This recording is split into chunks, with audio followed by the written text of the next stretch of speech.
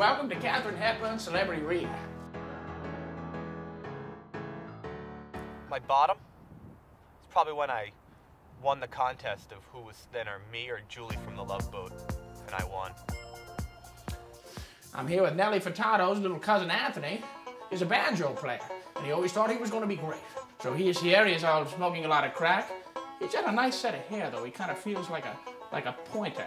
I woke up in a urinal one day, and that's how I found this place. The urinal happened to be here at Katharine Hepburn Rehab Clinic.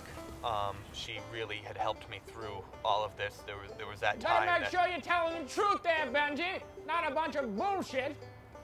Tell him about the time I knocked you in the kneecaps for coming in with the crack cocaine. She broke my kneecaps. I relapsed a I little bet bit. you want this real bad now, don't you? You feel like you're on the playground and everybody's on the monkey bars and you can't come. She wouldn't let me have a single pain reliever. She said that's how recovery is. The bones had to be reset, and it hurt.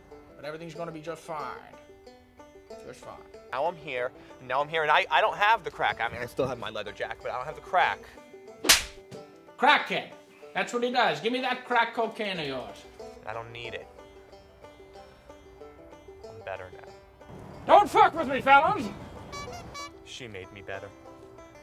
It made me better. Katie. He's a nice boy, though. He's very good. The guys around me. Rehab! Rehab! Rehab!